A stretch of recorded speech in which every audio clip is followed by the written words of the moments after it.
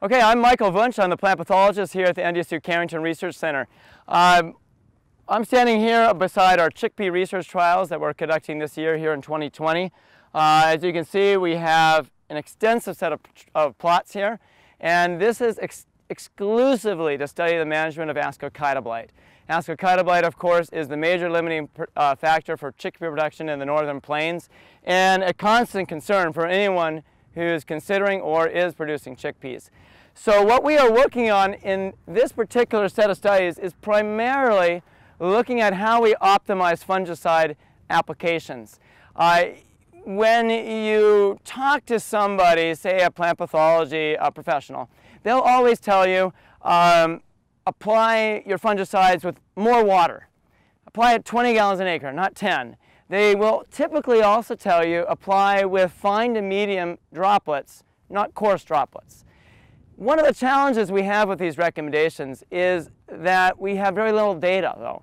So obviously there's a cost involved to applying with 20 gallons an acre rather than 10. And the big thing that we struggle with is how much of a gain do you get? And is it worth it? And so starting last year, we began looking at that question as well as the question of droplet size.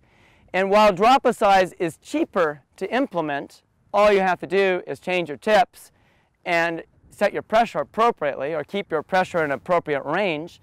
It still takes time and sometimes takes money if you have to purchase new tips.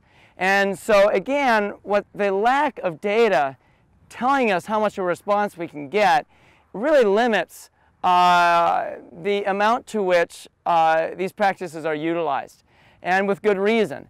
And so because this disease is so critically important, we began starting in 2019 to look at these questions very rigorously.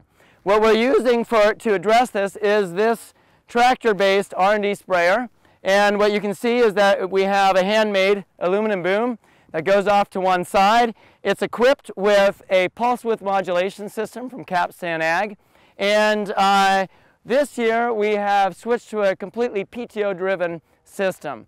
Last year we were still using a CO2 driven system, as is typically utilized in research trials, but PTO driven systems give us a lot more flexibility and a greater ability to pressurize our systems, which allows us to go faster.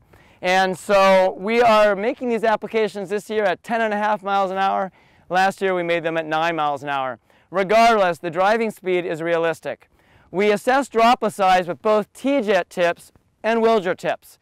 Anyone who's worked with TJet tips knows that as you change droplet size, you change the output of the tips. But we need to, in these studies, keep driving speed constant and spray volume constant. And the way that we manage that is by pulse width. So we actually modify the pulse width such that the output remains the same and the driving speed remains the same. And thereby we can actually compare droplet size. The reason why we also have Wilger, a separate study with Wilger tips, is because Wilger manufactures tips that differ in droplet size without changing output. And that allows us to maintain pulse width constant as well as driving speed and spray volume. And so, then the spray volume study we are running also with a constant driving speed and a constant tip. In this case, we're putting out fine droplets, and we modify only the pulse width to achieve our differences in spray volume. In our testing conducted in 2019, as we moved from coarse or medium coarse droplets down to fine droplets, we gained an average of 150 pounds an acre chickpea yield, and we reduced our Aschochyta blight from 19% to 6% of pods infected at the end of the season in frontier chickpeas, and from 14% to 8% of pods infected in CDC leader chickpeas, which is a very important reduction for quality purposes. And the real surprise from 2019 was the impact on spray volume. When we increased spray volume from 10 to 15 gallons an acre, we increased the response from applying Proline by 200 pounds an acre, and the response to applying Proline plus Bravo by over 500 pounds an acre, average over CDC leader and CDC frontier chickpeas. as we increase spray volume from 10 to 20 gallons an acre, we increase the yield response from Proline by 374 pounds an acre and 850 pounds an acre for Proline plus Bravo. Huge increases, huge responses to spray volume.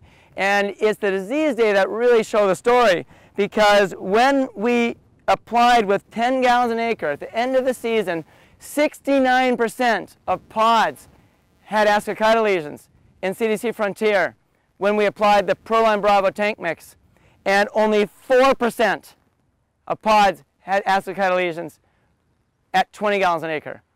And 4% pods with Aschochyta lesions at the end of the season is basically a whistle clean chickpea field, and top grade chickpeas, 69% of plants with lesions are feed grade chickpeas.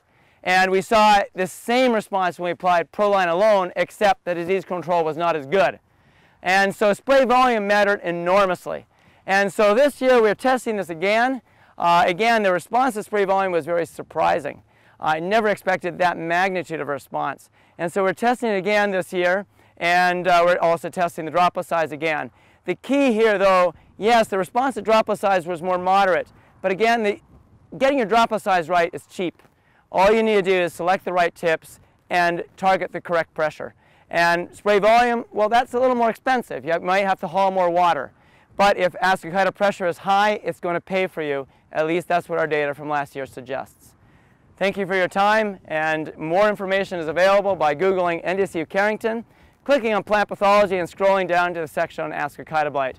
You'll find a series of PDFs looking at detail our data on fungicide droplet size as well as spray volume for management of Aschochyta blight of chickpeas. Thank you.